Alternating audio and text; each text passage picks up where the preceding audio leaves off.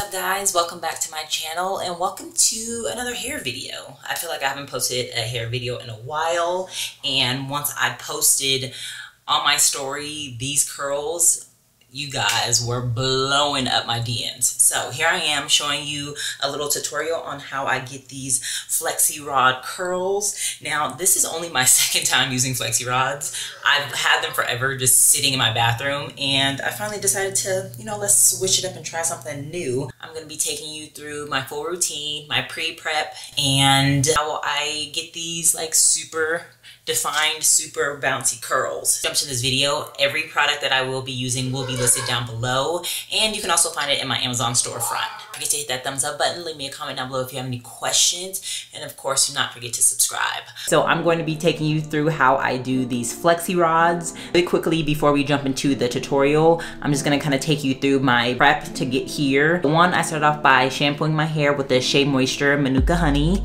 and then I went in with the Shea Moisture Strength and Restore Deep Conditioner, and I deep conditioned my hair. So that was the first two parts.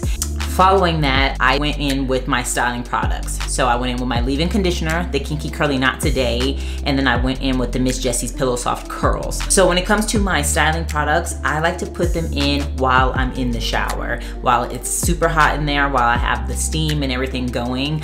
I have low porosity hair, and if you have low porosity hair, you know how difficult it is for products to really get in there and penetrate your hair. So if you can steam your hair while you're putting in products, it's so much better, and your hair will stay so much more moisturized. So that is like one of my #1 tips for low porosity hair. So following that, once I got out the shower, I went in with my oil.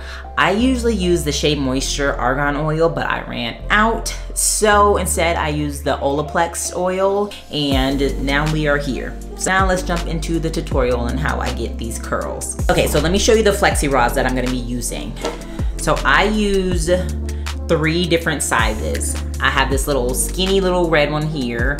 I have like a medium size or a small medium blue one here, and then I have the gray one right here. Just kind of switch it up so the curl is not identical. I like to use the red one in the front. I use the red one in the back. Just starting off great. I like to use the red ones in the front of my hair, so I will be taking these red ones out. I use the tiny blue ones in the back. Tighter curl, I like it to be way more uniform so you can see. These are the curls you're gonna see the most. Crown, middle section, I'll go in with the bigger ones. In the back and other random places, probably the back around the side, I'll go in with the blue ones, or kind of work the blue ones in and out.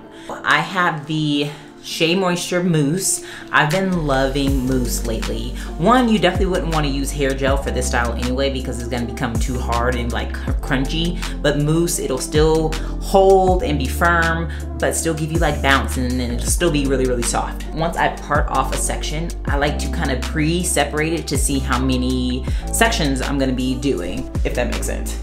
So here it is, and then I just kind of feel around to see how thick each section is. And so this one definitely needs 3. Okay, starting off with some mousse. And then I have my Denman brush here. You really want to smooth it out. You don't want any kinks or bumps or anything like that, because then your curls are really gonna get like tangled and stuff, and then they won't come out nicely. I got the ends nice and wrapped. Then I'm gonna use the rest of my hair to pretty much overlap my ends. So I'm gonna go back over my ends, and this kind of helps just secure it in place so it doesn't come undone. Then when I get to the top, my roots are, frizzy. I wanna make sure this is nice and secured here. And so I start to twist it around, roll it up a little bit, and then twist it one more time so it's nice and tight at my root. And then you just fold it on over. So the ends will stay put because you overlap it with the rest of your hair, so you don't have to really worry about your ends. You just want to make sure it's nice and tight at the root. Let me just go on through the rest of this, and then I'll come back to you guys when I get to the front.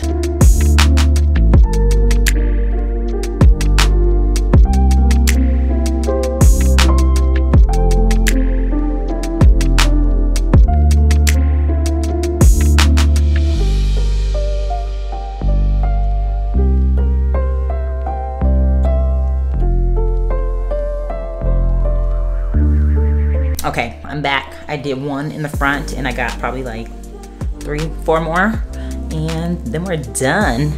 Same thing, just add the mousse.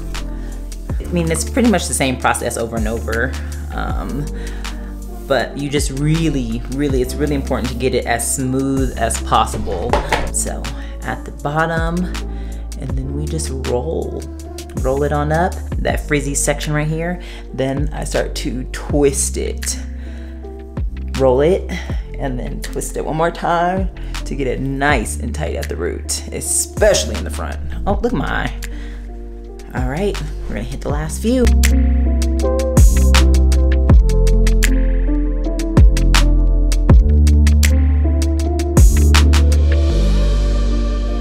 What I'll do is if I see any like frizzy ends or ends like trying to escape, I'll take some mousse and just put just a little bit on my finger, and then I'll just go and just kind of just wrap it around just to make sure it stays nice and secure. And if you need to, you can fold the bottoms over too if you got any like ends trying to pop out.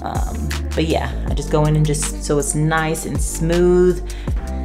This is what she's looking like. I'm gonna go make me some food, and then I'll be right back because I'm gonna be sitting under the dryer, a heated dryer, while I do some emails and some work and stuff. So I'll be back.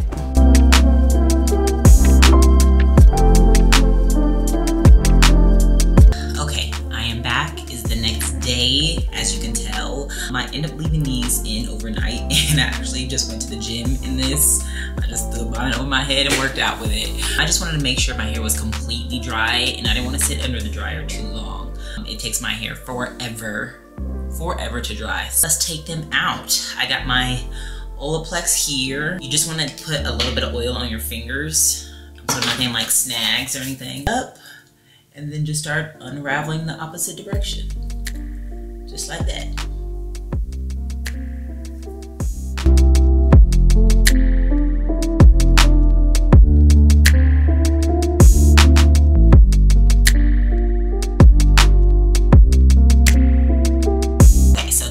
Currently looking like. Now we start to separate. So obviously the more you separate it, the bigger your hair is gonna get. Usually for me on day 1, my hair is not as big as I like it. Love my hair on like day 3, day 4, day 5. I like a little bit of frizz, I like it fluffy. But day 1 is gonna be super defined and still look really good. And then let me just show you one in the front. Your hair will actually just start to separate on its own, like just naturally. And so I just start by kind of just roughly pulling it apart.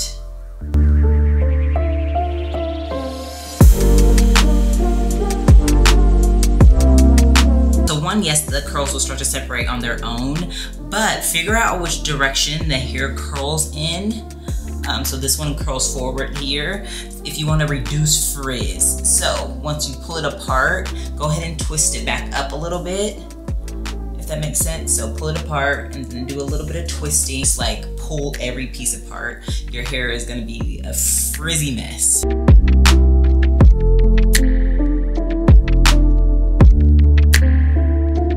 Here is like the initial separation for the most part. This is what it looks like. It's still not very big, not full, but you can see the curls are super defined. Now what I like to go in and I just go and fill around and find like all of the thicker pieces that I can find, and then I just separate them more. It's a process, but so worth it. So see, like there's a whole big chunk right there. Just go in and start separating this section.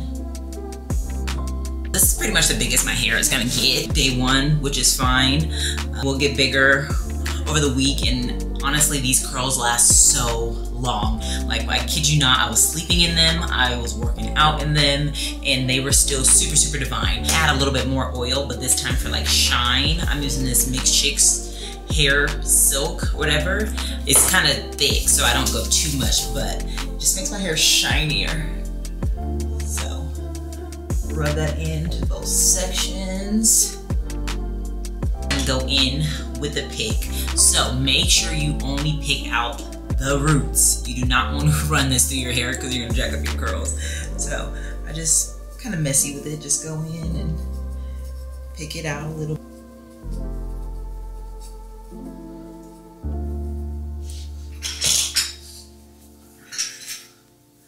That's pretty much it. Yeah, make sure you guys check down below. I will list all the products that I use. And this is my little Flexi rod tutorial.